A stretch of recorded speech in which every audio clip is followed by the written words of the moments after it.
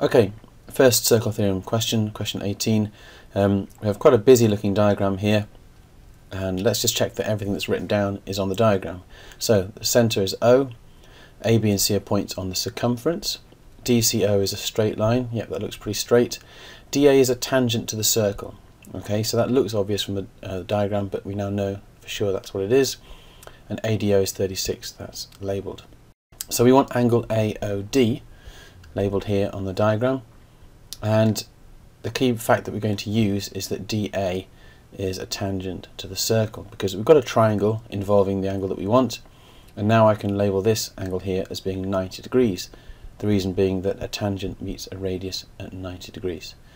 And so if I just consider that triangle there, I know that angle AOD plus 90 degrees plus the 36 degrees must equal 180 degrees, and obviously the reason for that is that angles in a triangle sum to 180 degrees. Now if the question had asked me to give reasons, I'd have to write that out in full. The bit in brackets is just as a guide. So simply solve this equation. AOD plus 126 is 180, so subtract 126 from 180 and we get angle AOD equals 54 degrees.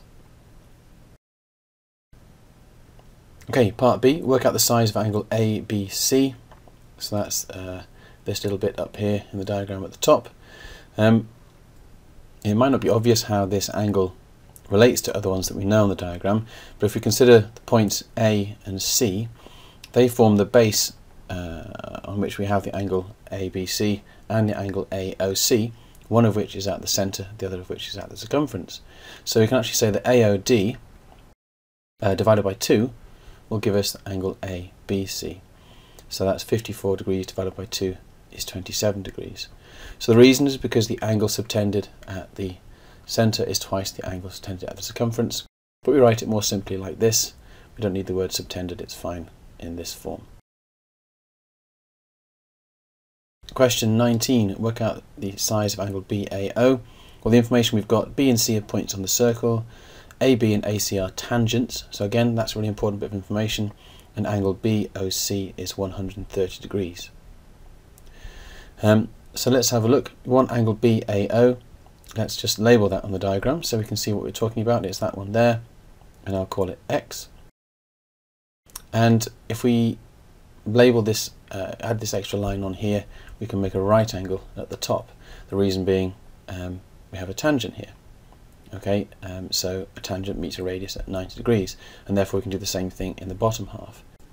In addition, I can say that these two lines here, AB and AC, are equal in length because they're both tangents to the circle from the same external point. So I've got two congruent triangles here because they both share two lengths that are the same and a right angle. So labelling BOC, there's 130, I can split that in half. Now that I know I've got congruent triangles, that angle there is 65 degrees, which means I can now just consider one of my triangles. I'm going to consider triangle AOB. And now I've got two angles, I need the third, so it's a straightforward case of using angles in a triangle summing to 180 degrees. So make that as a equation and solve that by subtraction, and we get X equals 25 degrees. Right, question 20, the last one. This is quite tricky. It needs a bit of imagination. So we're given R and S as points on the circumference.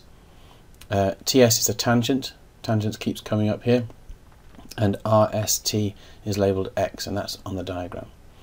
And we will need to prove that angle ROS is equal to 2x. Now it's not immediately obvious how angle ROS links to the angle labelled x, so we're going to have to find a clever construction here, but we notice that angle x is the angle between a chord and a tangent, and that forms part of the alternate segment theorem.